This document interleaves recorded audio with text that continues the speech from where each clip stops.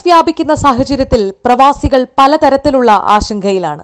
വിദേശ രാജ്യങ്ങളിൽ തൊഴിൽ ചെയ്യുന്ന പ്രവാസികൾക്ക് നാട്ടിലേക്കുള്ള തിരിച്ചുവരവ് സംബന്ധിച്ചും ഈ സാഹചര്യത്തിൽ നാട്ടിൽ നിൽക്കുന്ന പ്രവാസികൾക്ക് അവർ ജോലി ചെയ്യുന്ന സ്ഥലത്തേക്കുള്ള തിരിച്ചുപോക്ക് സംബന്ധിച്ചും അവരുടെ തൊഴിൽ സുരക്ഷയെക്കുറിച്ചുമെല്ലാമുള്ള സംശയങ്ങൾക്ക് മറുപടി നൽകുന്നു Norka Roots general manager Jagdish. Hello sir. Sir, നമുക്ക് 2-3 കാര്യങ്ങളാണ് സർ അറിയാനുള്ളത്. സർ, ആദ്യത്തെ ഒരു കാര്യം എന്ന് പറയുന്നത്, മുഖ്യമന്ത്രിയുടെ വാർത്താ സമ്മേളനം കേൾക്കുന്ന സമയത്ത് പ്രവാസികളായിട്ടുള്ളവരുടെ ഒരു മെയിൻ കൺസേൺ ആയിട്ടുള്ള മെഡിസിൻസിനെ പറ്റിയിട്ടുള്ള ഒരു കാര്യം പറഞ്ഞിട്ടുണ്ടായിരുന്നു. അതായത് വിദേശത്ത് കുടുങ്ങിക്കിടക്കുന്ന പ്രവാസികൾക്ക് അവശ്യ മരുന്നുകൾ എത്തിക്കാനുള്ള സംവിധാനം ചെയ്യുമെന്നുള്ളൊരു കാര്യം. ഇപ്പോൾ വിദേശത്തുള്ള ഒരു പ്രവാസിക്ക് മരുന്നുകൾ എത്തിക്കാനായിട്ട് എന്തൊക്കെയാണ് അതിന്റെ പ്രൊസീജിയർ? ഇപ്പൊ നാട്ടിലുള്ള ഒരാൾ എന്തൊക്കെയാണ് അതിന് വേണ്ടിയിട്ട് ചെയ്യേണ്ടത്? മെഡിസിൻ അയക്കാനായിട്ട് നമുക്ക് customs drug inspector, കൊച്ചിയിലുള്ള customs drug inspector NOC വാങ്ങണം. NOC കിട്ടാനായിട്ട് ഇനി പറയുന്ന ഡോക്യുമെന്റ്സ്, അതായത് ഈ സെന്ററിന്റെ അയക്കുന്ന ആളുടെ പ്രൂഫ്, ID പ്രൂഫ് വിത്ത് സിഗ്നേച്ചർ, പിന്നെ ഡോക്ടറുടെ പ്രിസ്ക്രിപ്ഷൻ, പിന്നെ മെഡിസിൻ പർച്ചേസ് ചെയ്തതിന്റെ ബില്ല്, പർച്ചേസ് ചെയ്ത മെഡിസിന്റെ ഫോട്ടോ. NOCക്ക് ഒരു റിക്വസ്റ്റ് ഉണ്ട്. റിക്വസ്റ്റ് ആ ഫോം പെർഫോം ഉണ്ട്, അത് നമ്മുടെ വെബ്സൈറ്റിലുണ്ട്. അപ്പൊ ഈ ഡീറ്റെയിൽസ് വെബ്സൈറ്റിലുണ്ട്. അപ്പൊ ഈ NOCയുടെ റിക്വസ്റ്റ് ഇത്രയും ഡോക്യുമെന്റ്സ് വെച്ചിട്ട് കസ്റ്റംസ് ഡ്രഗ് ഇൻസ്പെക്ടർ കൊച്ചിയില് TODO കൊച്ചിൻ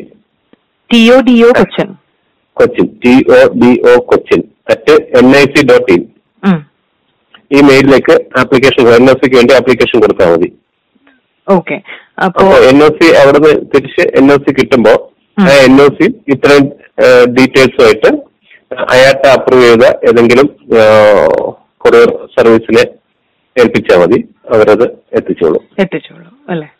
ഓക്കെ സർ. മരുന്ന് അയക്കുന്ന ആളുടെ തിരിച്ചറിയൽ രേഖ, ഡോക്ടർ എഴുതിയ മരുന്നിന്റെ കുറിപ്പടി, മരുന്ന് വാങ്ങിയ ബില്ല്, മരുന്നിന്റെ ഫോട്ടോ, നിരാക്ഷേപ പത്രം എന്നിവ നൽകണം. നിരാക്ഷേപ പത്രം സഹിതം മരുന്നുകൾ ബന്ധുക്കൾക്ക് റവന്യൂ വകുപ്പിലോ ജില്ലാ മെഡിക്കൽ ഓഫീസിലോ പോലീസിലോ ഏൽപ്പിക്കാം. മരുന്നുകൾ ശേഖരിക്കുന്നതിന് സന്നദ്ധ സേവകരുടെ സേവനം റവന്യൂ വകുപ്പും പോലീസും ഉറപ്പുവരുത്തും. മരുന്നുകൾ ആഴ്ചയിലൊരിക്കൽ നോർക്ക റൂട്ട്സ് ശേഖരിച്ച് കാർഗോ വഴി പ്രവാസികൾക്ക് ലഭ്യമാക്കും. മരുന്നുകൾ പ്രവാസികൾ അതാത് വിമാനത്താവളങ്ങളിൽ നിന്നും സ്വന്തം ചിലവിൽ കൈപ്പറ്റണം. അടിയന്തര സ്വഭാവമുള്ള രോഗങ്ങൾക്കനുസൃതമായുള്ള അയക്കേണ്ട മരുന്നുകളുടെ നിർണയം ആരോഗ്യവകുപ്പ് നിശ്ചയിക്കും. പ്രവാസികള് അവിടെ ഇങ്ങോട്ട് വരണം എന്നുള്ളൊരു ആവശ്യം പറയുന്നുണ്ടല്ലോ. അപ്പോ അവരെ നാട്ടിലേക്ക് എത്തിക്കാനായിട്ടുള്ള എന്തെങ്കിലും ഒരു നടപടികൾ ഉടനെ നമുക്ക് ചെയ്യാനായിട്ട് സാധിക്കും. എന്താണ് സർ അതിന്റെ ഒരു സ്റ്റേറ്റസ് എന്താണ്? നാട്ടിലേക്ക് എത്തിക്കാനുള്ള നടപടികൾ സ്വീകരിക്കേണ്ടത് കേന്ദ്ര ഗവൺമെന്റാണ്. നമ്മൾ കേന്ദ്ര ഗവൺമെന്റിലേക്ക് കത്തുകൾ അയച്ചിട്ടുണ്ട്. പ്രവാസികളെ, ഇന്ത്യക്ക് വെളിയിലുള്ള മലയാളികളായ പ്രവാസികളെ എത്രയും പെട്ടെന്ന് നാട്ടിലെത്തിക്കണം എന്നുള്ള കത്ത് നമ്മൾ 2 പ്രാവശ്യം കേന്ദ്ര ഗവൺമെന്റിന്റെ ശ്രദ്ധയിൽപ്പെടുത്തിയിട്ടുണ്ട്, ആവശ്യപ്പെട്ടിട്ടുണ്ട്. അതനുസരിച്ച് പക്ഷേ ഇപ്പോഴത്തെ സ്ഥിതിയിൽ മെയ് 3 ശേഷം മാത്രമേ എയർ സർവീസ് ഓപ്പറേറ്റ് ചെയ്യൂ എന്നാണ് മനസ്സിലാക്കുന്നത്. ഇവിടെ നാട്ടിലെത്തിക്കഴിഞ്ഞു കഴിഞ്ഞാൽ ഇവിടെ ഐസൊലേഷനും മറ്റുള്ള കാര്യങ്ങൾ ആരോഗ്യവകുപ്പും പൊതുമരാമത്ത് വകുപ്പും ഒക്കെ ചേർന്ന് സജ്ജീകരിച്ചുകൊണ്ടിരിക്കുകയാണ്. തീർച്ചയായിട്ടും. അതുപോലെ തന്നെ സർ തിരിച്ചും, അതായത് നാട്ടിലേക്ക് വന്നിട്ട് തിരിച്ചു പോകാൻ പറ്റാത്ത ഒരുപാട് പ്രവാസികളുണ്ട്. അതായത് ഇപ്പൊ ലീവിനൊക്കെ വന്നിട്ടുള്ളവർ അല്ലെങ്കിൽ എന്തെങ്കിലും എമർജൻസി ആയിട്ട് വന്നിട്ടുള്ളവർ. അപ്പൊ ഇവരുടെയൊക്കെ ഇപ്പൊ ജോലിയുമായിട്ട് ബന്ധപ്പെട്ടിട്ടൊക്കെ എന്തെങ്കിലും ഇപ്പൊ കോൺട്രാക്ട് ഒക്കെ ഉണ്ടെങ്കിൽ അതൊക്കെ തീർന്നു പോകുന്ന ഒരു അവസ്ഥയോ അല്ലെങ്കിൽ അവർക്കും തിരിച്ചെത്താനുള്ളൊരു സൗകര്യം ഇപ്പൊ എന്തായാലും മെയ് 3 ശേഷം മാത്രമേ നമുക്ക് ആലോചിക്കാൻ പറ്റുള്ളൂ അല്ലെ? അതെ. മെയ് 3 ശേഷം മാത്രം ഇവിടെ തിരികെ അങ്ങോട്ടുള്ള യാത്രകൾ മെയ് 3 ശേഷമേ സാധ്യമാവുള്ളൂ. അപ്പൊ അതിനു വേണ്ടിയിട്ട് ഇത്തരത്തിലുള്ള കോൺട്രാക്ടുകളും കാര്യങ്ങളും ഒക്കെ പല രാജ്യങ്ങളും വിസ ഓട്ടോമാറ്റിക് ആയിട്ട് റിന്യൂ ചെയ്യുന്ന അവസ്ഥ വന്നിട്ടുണ്ട്. കോൺട്രാക്ട്, അതായത് കമ്പനികൾക്ക് നമ്മളോട് സംശയങ്ങൾ ചോദിക്കുന്നവരോട് അതായത് കമ്പനികളിലേക്ക് ഇപ്പോഴത്തെ അവസ്ഥ കാണിച്ച് മെയിൽ അയക്കുക എന്നുള്ളതാണ്. ആ ഒരു എല്ലാ ലോകത്തെമ്പാടുമുള്ള എംപ്ലോയേഴ്സ് ഈ ഒരു അവസ്ഥയായിട്ട് അറിയാവുന്നത് കൊണ്ട് അത്തരത്തിലുള്ള എന്തെങ്കിലും ബുദ്ധിമുട്ടുകൾ നിലവിൽ കോൺട്രാക്റ്റിലുള്ളവർക്ക് തിരികെ പോകാൻ എന്തെങ്കിലും ബുദ്ധിമുട്ടുകൾ വരുന്നു എന്ന് പ്രതീക്ഷിക്കുന്നില്ല. Okay sir.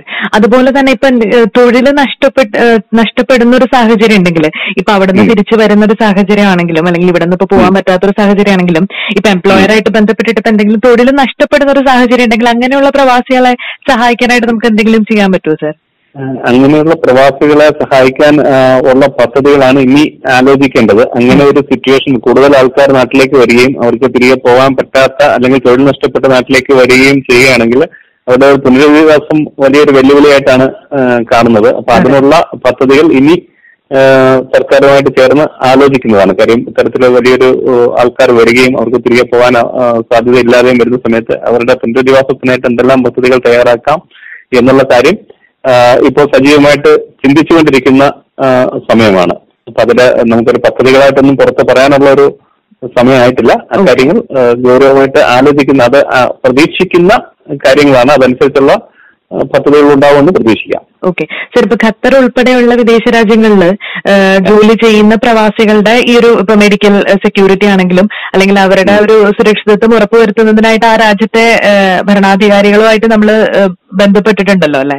തീർച്ചയായിട്ടും എല്ലാ എംബസി പരാതികൾ വരുന്ന ഏത് രാജ്യത്തു നിന്നും നമുക്ക് പരാതികൾ ലഭിച്ചിട്ടുണ്ടോ അല്ലെങ്കിൽ ജനങ്ങൾ ബുദ്ധിമുട്ടുകൾ നമ്മളെ അറിയിച്ചിട്ടുണ്ടോ, അത്തരം പ്രശ്നങ്ങളെല്ലാം തന്നെ അതത് രാജ്യങ്ങളിലെ ഇന്ത്യൻ എംബസിയിലേക്ക് നമ്മൾ കത്ത് മുഖാന്തരവും ടെലിഫോൺ മുഖാന്തരവും അറിയിച്ചിട്ടുണ്ട്.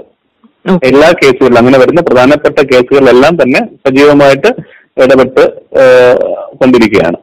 തീർച്ചയായിട്ടും. അതുപോലെ തന്നെ ഇപ്പൊ ഇവിടെ നിന്ന് തിരിച്ചു പോകാനുള്ള പ്രവാസികളുണ്ടല്ലോ സർ, അപ്പൊ തിരിച്ചു പോകാനുള്ളവർക്ക് ഇപ്പൊ നമ്മൾ ഇവിടെ നിന്ന് ഓക്കെ ആണെങ്കിൽ പോലും ആ രാജ്യത്ത് അവിടെ നമ്മൾ ഫ്ലൈറ്റ് ഇറങ്ങാൻ, ഇപ്പൊ ഖത്തറിന്റെ കാര്യം പറയുകയാണെങ്കിൽ നമ്മൾ ഇവിടെ നിന്ന് ഫ്ലൈറ്റ് സർവീസ് ആരംഭിച്ചാലും അത് ഖത്തറിൽ ലാൻഡ് ചെയ്യാനുള്ള ഒരു പെർമിഷൻ വേണമല്ലോ സർ. അപ്പൊ നമ്മൾ ഓക്കെ ആയിക്കഴിഞ്ഞാൽ അവരെ അതിന് വേണ്ടിയിട്ട് നമ്മൾ കോൺടാക്ട് ചെയ്യുമോ സർ? തീർച്ചയായിട്ടും ഒരു ഒരു മ്യൂച്വൽ എഗ്രിമെന്റിന്റെ ബേസിലായിരിക്കും എയർലൈൻസ് ഓപ്പറേറ്റ് ചെയ്യുക.